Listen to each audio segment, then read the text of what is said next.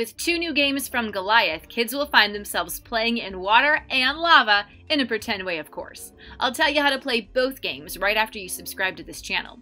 Go fishing for numbers and shapes when you play Let's Go Fishin' 1, 2, 3 in the sea.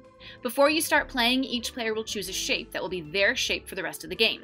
Then on your turn, spin the anchor on the side of the fishing rod to see which number you must fish for.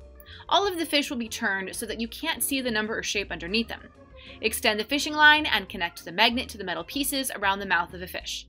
Reel it in and check the number to see if it matches the number you spun. If it does match the number, you score a point. And if it matches the number and your shape, you get a bonus point. If you don't make a number match, the fish goes back into the play area. Once a player has caught 5 fish, tally up everyone's points, and the player with the most points wins. You can play this with 1 to 4 players ages 4 and up.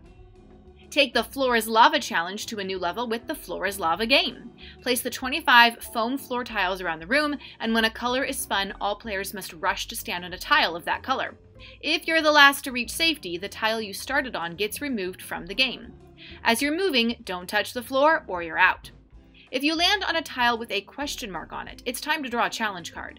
You must perform the action on the card without falling into the lava or you're out.